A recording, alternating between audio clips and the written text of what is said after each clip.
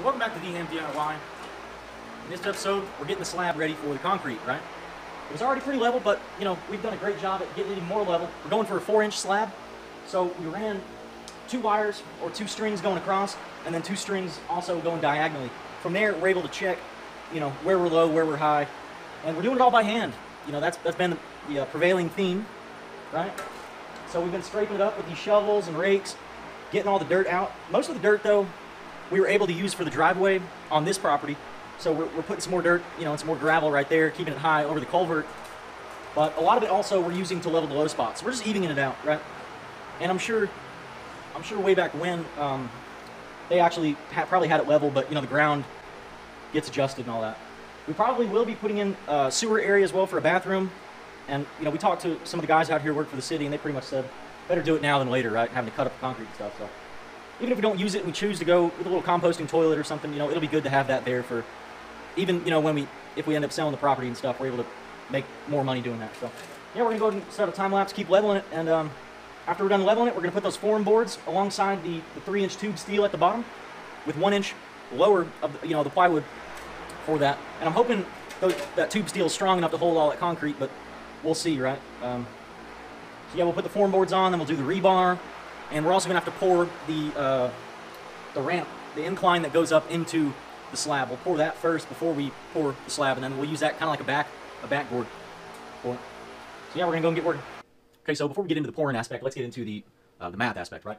Now, the shed is approximately 25 feet by 30 feet. Dividing that into 6 sections would give us 120 square feet, roughly, right? However, that's the square footage, right? If we want to convert it into cubic feet, we multiply that by 1 for a foot thick, but we know it's not going to be a foot thick. It's going to actually be 4 inches thick. So we divide 120 by 3 would give us 40 cubic feet. Convert that into cubic yards, which I think is roughly 27 cubic feet per cubic yard. We get 1.5 cubic yards. So 3, 6, 9 cubic feet total, or I'm sorry, 9 cubic yards total for the entirety of the shed. Now we have the cubic yards we're going to need. Let's convert our mix ratio into how much of what materials we're going to need. We know it's 4 inches thick, and I wanted to do a mix ratio of 1:4:5. I think that's actually slightly lower than like an M10 grade, so maybe M8 or something like that, right? Plenty enough, right, PSI to be able to withstand the light stuff I'm going to be doing in there. Maybe 2,000 PSI, somewhere around there, right? Very cheap is the thing we're going for here, right? You got to keep in mind, you know, getting a quote on a shed that big, 4 inches thick, all the rebar work and everything, and leveling out grade, that probably come out to about 4,000 or 5,000, at least where I live. Now, that can obviously vary depending on who you get to do the job and where you live. But at a 1:4:5 ratio of Portland cement to sand and gravel, we're looking at 27 cubic feet for the 1 cubic yard. At 0.6 cubic feet per bag, we're looking at about 45 bags. 45 times $10 a bag, we're looking at about $450 just for the Portland cement. Now, that's the most expensive part, right? We also need 4 cubic yards of mason sand at about $30 a cubic yard, we're looking at $120. Same thing with gravel or the Bridgestone, right? 5 cubic yards times 30, we're looking at $150. And also the rebar, 1/2 inch thick, 20 foot, 20 of them, we're looking at about $300. So all in all, I spent $1,120 on this concrete. That's incredibly lower than what it would cost to get somebody to do it for me, obviously, but also getting a truck to come pour in there, right? That would probably be, for 10 cubic feet, maybe, you know, $1,200 or $1,300. So it was indeed cheaper than a cement truck. Now, that's obviously varying in some places.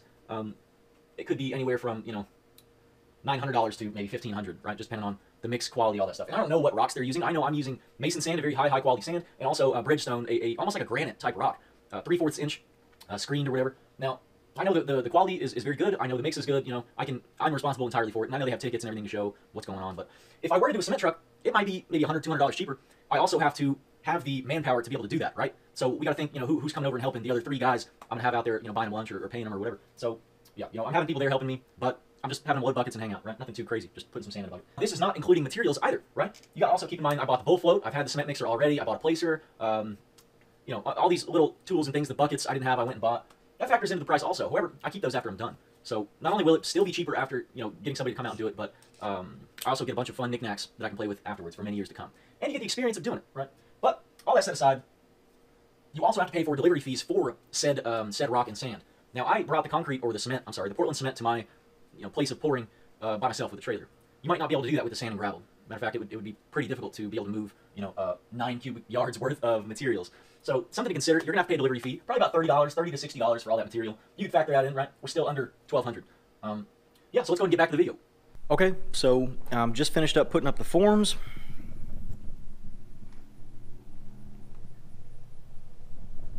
And you know, it looks really good. It looks really good.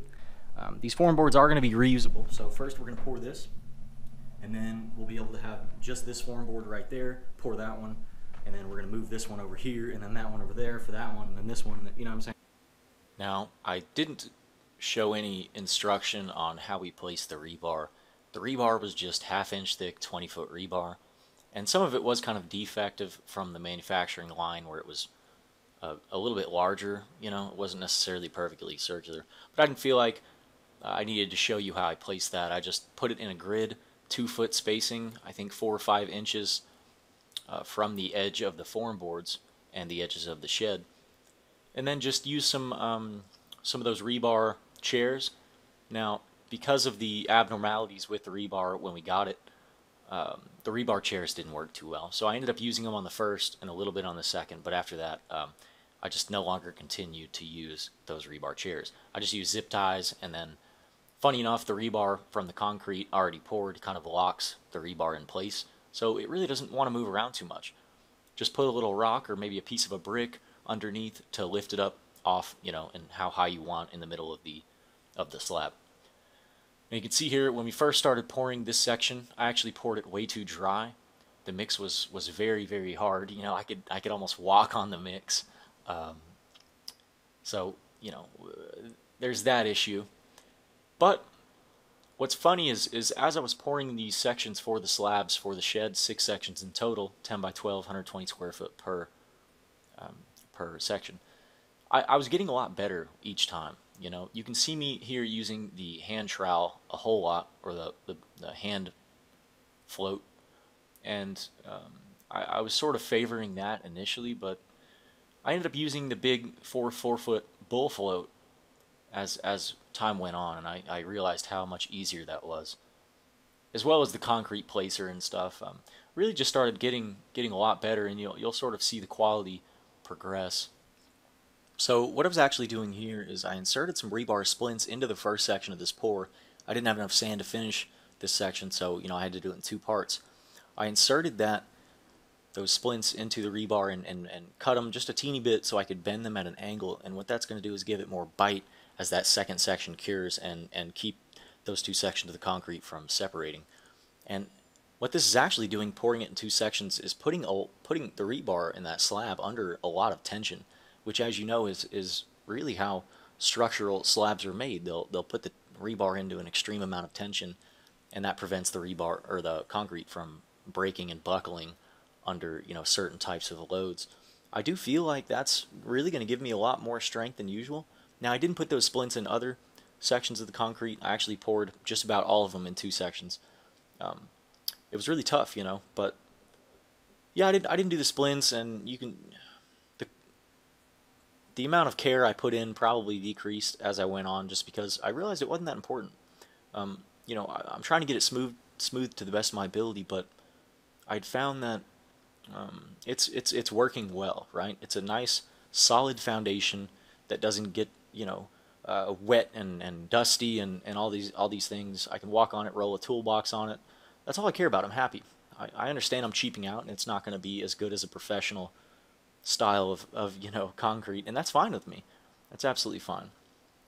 So that ended up hardening, and you can see me here loading the buckets. I'm alone right here. Anytime I had help, maybe from Lindsay or a neighbor or, you know, family, I would just have them load the buckets, and then I'd dump them into the mixer, pour it, smooth it out, you know, do all that stuff. I really could have eliminated the need for any assistance just by buying more buckets, but, you know, they're $4 or $5 a piece, so you know, I didn't want to spend another $50 to $100 on buckets. I'd rather just have somebody come out and kind of keep me company while I'm doing it. But yeah, like I said, this is pretty much a solo concrete pour. I mean, I'm doing all of the concrete work. It's just somebody putting gravel and sand into a bucket for me and a little bit of concrete. What I was doing with the buckets is I would have one bucket filled all the way, 5 gallons of the Bridgestone gravel, and then I'd have another bucket filled up 4 parts or 4 gallons of sand, and then the top last gallon would be of the Portland cement. So you can convert the mix ratio, you know, based on what kind of concrete you're wanting. I think that mix is somewhere around an M15, M10 grade of concrete, which is, you know, not necessarily the highest quality, but for a slab, you know, a little foundation, non-load bearing, should be perfectly fine, right? So you can see here me just kind of going after it, you know, getting it done.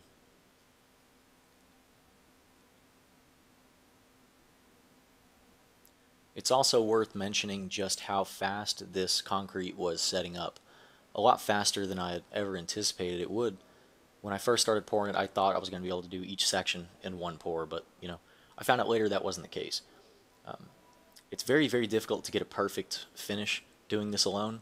Some might even say impossible, because what you're doing is pouring a certain section, and then that section will harden up as you're pouring the other sections. So when you go back to float it or trowel it or whatever you want to put that finish on it, you're working with very uneven surfaces in terms of viscosity, right? So you know, that was a big problem for me. As well as when it's fully hardened, you can see here how I'm trying to work those corners and get them smooth and to meet up flat. It was possible, but the large rocks in the concrete actually made it, you know, very, very difficult to smooth it out with that taper, right? As I'm trying to put them, you know, next to each other, it was just really difficult. A way to avoid that obviously would be to make the drop off where you stop the concrete just a perfectly flat, you know, no taper. Or you could even come back later with a sand and cement mix, kind of like a mortar type deal, and then use that and trowel it out and get it flat. And that's another thing to keep in mind here. You can see a lot of this isn't perfectly level. You know, there's a little bit of scuffs and everything. Once you're done with the slab, you can always come back and burnish it, or you know, rent one of those Tennant 5680s with the those pads on it, the burnishing pads, and you can just, you know, grind everything down, and then you could pour your epoxy floor on that, or you could even do another really thin layer of just sand and cement, and then you'll get a new surface. And I also forgot to mention that in the concrete mixer, I'm actually adding 4 buckets per pour, so that'd be 20 gallons total of mix. 10 gallons of gravel, 8 gallons of sand, and then 2 gallons of the Portland cement. And for you people in the UK, or anywhere else in the world rather, you're gonna have to convert that. Okay, so with that, I think we're gonna go ahead and conclude part 1. You see me working hard in here, getting this section poured and then that other section poured. I ended up having Lindsay help me on this first section, and my neighbor, good friend of mine, helped me on that other side. I'm gonna go and save this for part 2, and I'll do that last part 3, and I might very well even put in plumbing on that section right there for part 3, for maybe a bathroom and a sink, stuff like that. You can see here we got some rudimentary power set up, and you know, I'm getting all my tools in here, getting it looking good. You know, I just about cried when I put these lights up. It was so beautiful, you know, I couldn't believe it. And of course, that's not, I wouldn't consider it permanent either, but just about everything in here is temporary. Just sort of organizing everything, and you know, once this section's poured, I can move everything here. And you know, I had a lot of stuff coming in that I had to get inside the shed. I didn't have anywhere else to put it, so you know, we got to make do with what we got. I hope you enjoyed this part 1. I could condense all these videos into one video, but it would be too long, and let's face it, nobody would watch it anyway. And for the you know, for those of you who have been sticking around watching the progress, thanks for watching. For those of you who are new to the channel, you know, go ahead and subscribe. We're doing all kinds of fun stuff here, and we're doing it, you know, all by ourselves, right? With the help of a few neighbors or friends, or family, you know. So it's a good time. No debt, no contractors, none of that nonsense. We don't need any of that. We're doing it all, you know. So go ahead and stick around for part 2. We'll see you next time. Thanks for watching.